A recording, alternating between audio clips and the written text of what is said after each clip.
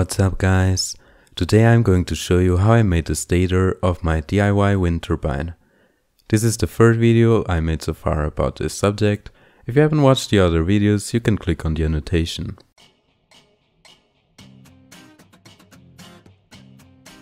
First I laid all the coils on top of a magnet rotor and made sure they were all aligned. These coils consist of 70 turns of 14 gauge enameled copper wire, and they are all wound in the same direction.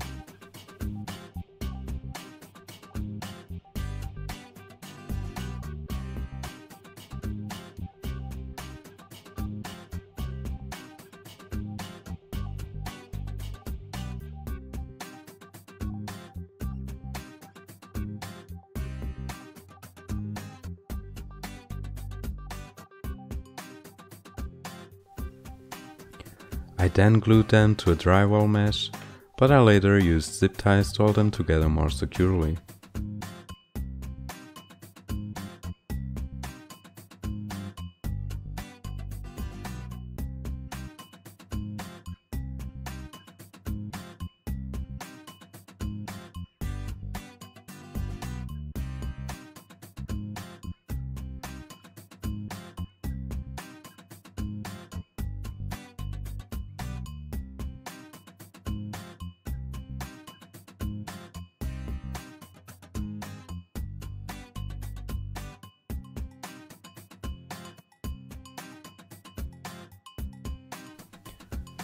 Next, I cut the wires to the correct length.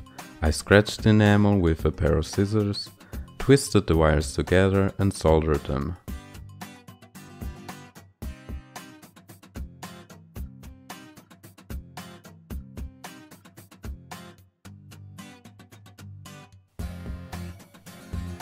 I later used heat shrink tubing to isolate the exposed connections.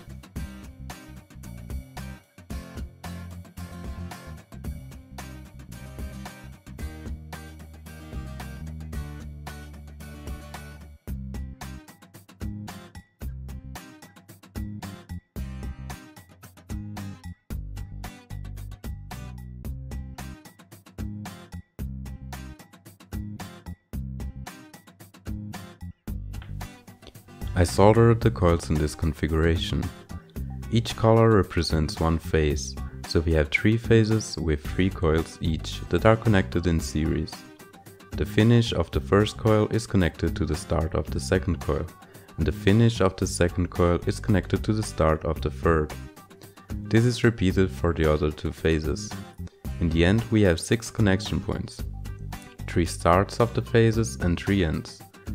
Leaving these connections accessible allows us to switch from start to delta configuration at any point depending on the output voltage that we need. Here you can see me soldering the balls to the starts and ends. Make sure you have a powerful soldering iron to do this, or if you haven't, you can use a gas torch. I'm sorry for the shaky clip, but it was quite windy this day.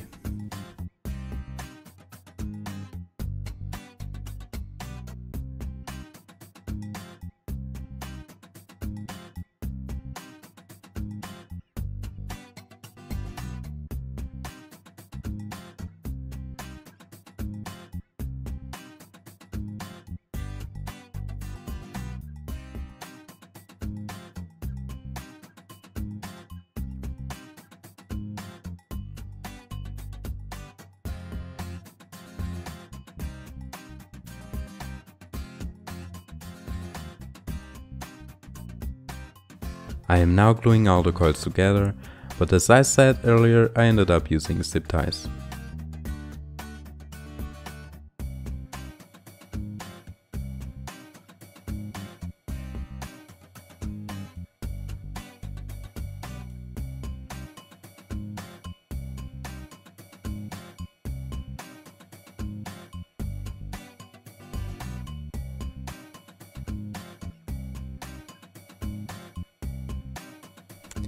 After cutting the mold for the stator casting, I used packaging tape around the rough edges to allow for an easy demolding process.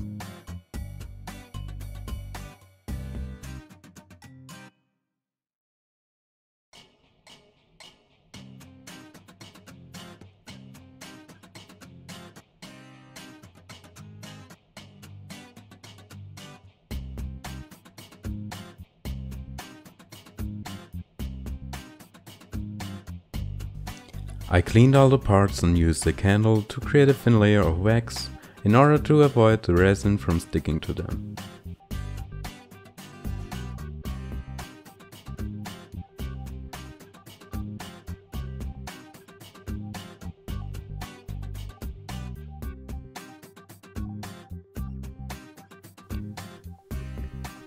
I then screwed the wood panels together, making sure that the screws didn't protrude the surface.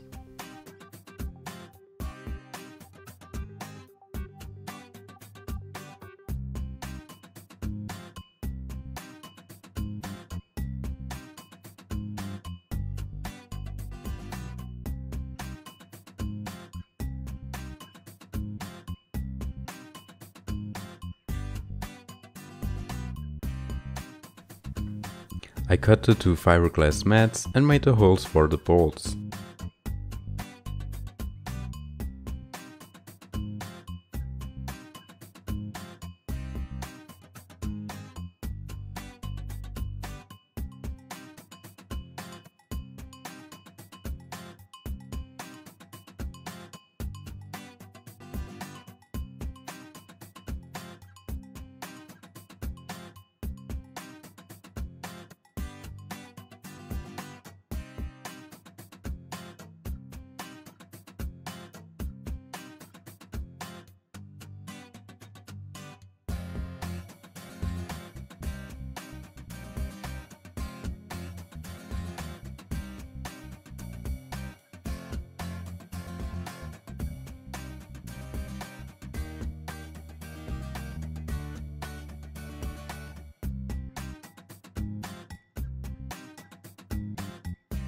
Here I drilled a hole on the top panel so air bubbles and excess resin can escape. Make sure you apply wax to the balls and fill the holes on the top panel also with soft wax or Vaseline.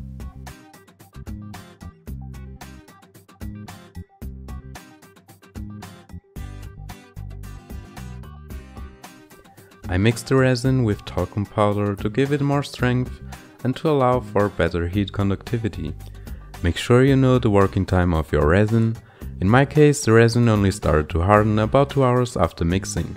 If I had known this beforehand, I wouldn't have rushed the casting process as much as I did.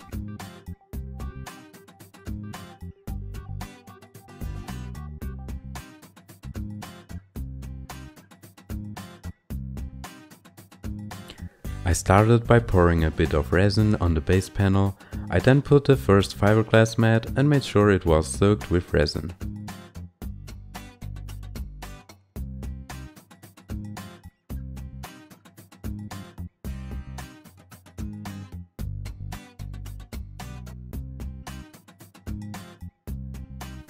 I then put the stator on top and filled all the holes and gaps with resin.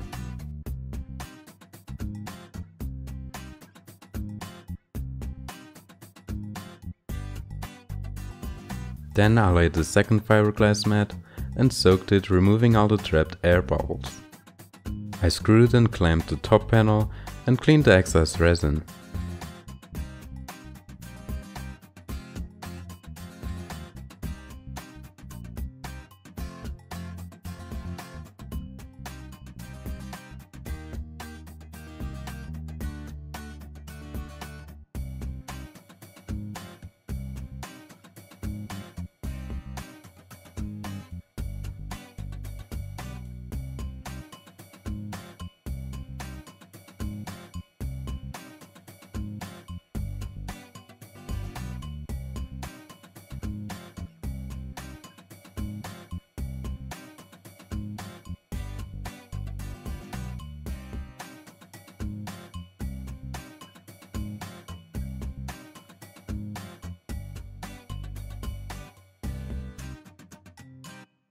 I then tapped it lightly with a hammer to make the air bubbles go to the top. I then checked the resistance of each phase from start to finish, which should measure about 0.4 ohms. Make sure you also check resistance between phases to detect possible shorts. The next day I demolded the stator using a trowel along the edges.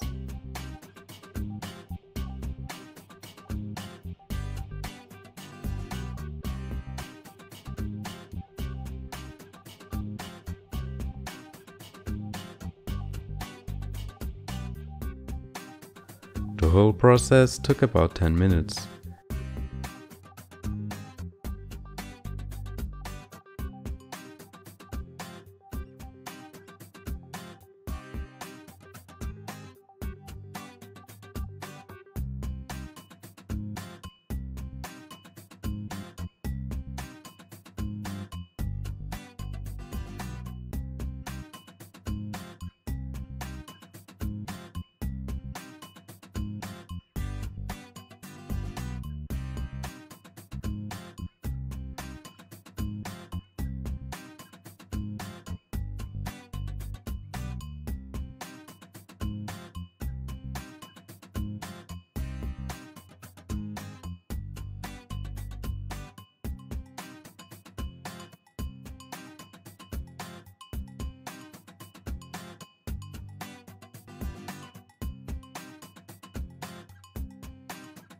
The stator had some imperfections on the top side, but the bottom turned out quite good.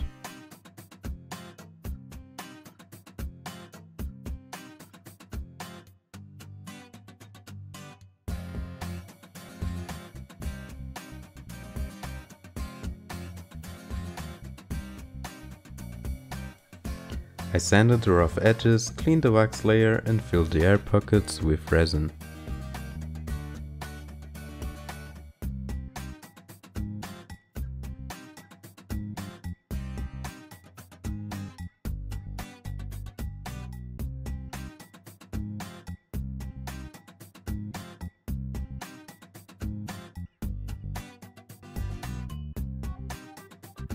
I still have to sand the surface and paint it.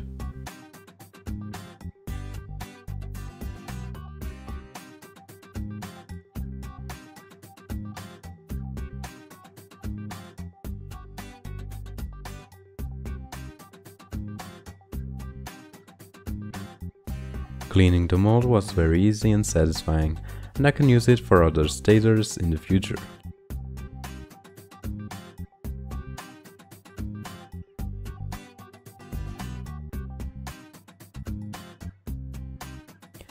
Unfortunately, I now can only work on this project 2 days a month at the very best, so please be patient with me.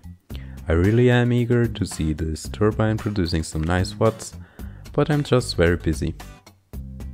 If you enjoyed this video, please give me a thumbs up and subscribe to my channel if you didn't already. If you have any question, make sure you leave it in the comment section below and I will do my best to answer it. Have fun!